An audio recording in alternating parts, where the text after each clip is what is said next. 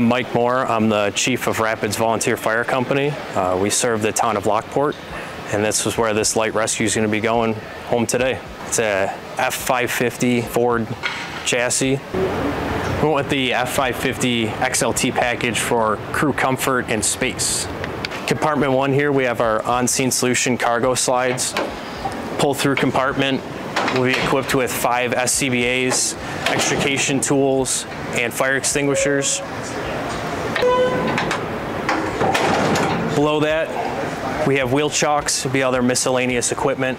Our second compartment here, we have a charging bank for the Streamlight Survivor lights, 2 box lights by Streamlight, and a leaf blower for extrication vehicle cleanup. And when we get it back to the department, we will be putting in water rescue suits and a rope rescue bag setup.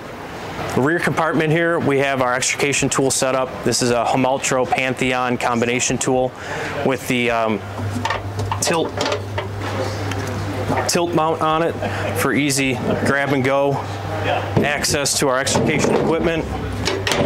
The spare battery charging bank, there will be other extrication tools going in here as well. In the rear compartment here, we have a spot for a Stokes basket, 4 pike poles, and then this slide out compartment, we're going to have a calf system.